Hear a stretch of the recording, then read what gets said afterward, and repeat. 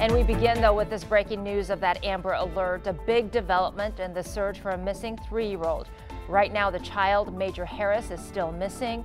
The man suspected of abducting him and killing his mother, Jaheim Clark, is now dead. Let's bring in our Andrea Albers. She's live this morning at Police District 7 with details on where police found Clark and the latest on the search for that missing 3-year-old. Andrea? Good morning to you both. As we start a brand new week, the big question this morning is, where is 3-year-old Major Harris? Now, here's what we do know.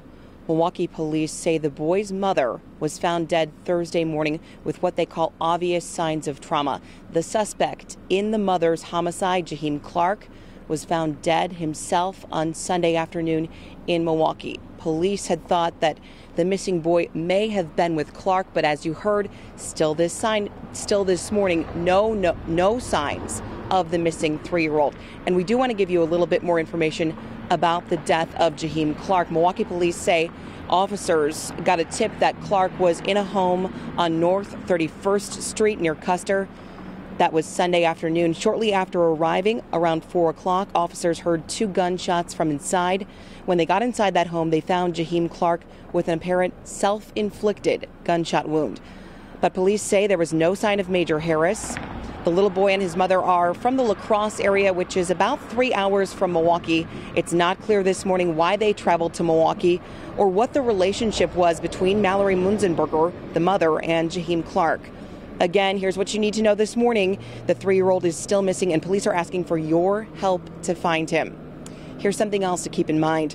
This is the car police have been looking for in connection to the Amber Alert for Major Harris. It has also not been found. It's a black 2008 Chevy Equinox with Wisconsin license plate ABE 2804. Coming up this morning in the next half hour, you'll hear from the boy's father, who is now in Milwaukee joining the search for his little boy. He says he's frustrated knowing that he is likely in danger. Reporting live in Milwaukee, Andrea Albers, TMJ4 News. Andrea, thank you. A couple minutes after 6. Now, as you may know, Amber Alerts are not issued for all missing children.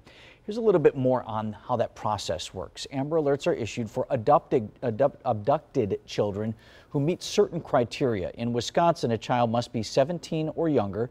The child must be in danger of serious bodily harm or death, and officials must have enough descriptive information about the child and the suspect before an alert is sent out. Amber Alerts are not issued for children who are believed to have run away or, in many cases, for family abductions unless the child's life is in danger.